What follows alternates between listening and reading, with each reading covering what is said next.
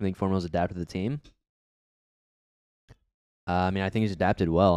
I don't know. I think at a higher level of play, there's like not necessarily like, oh, he needs to fit this type of role mentality. So he just does his thing. He does his job. He does a lot of damage.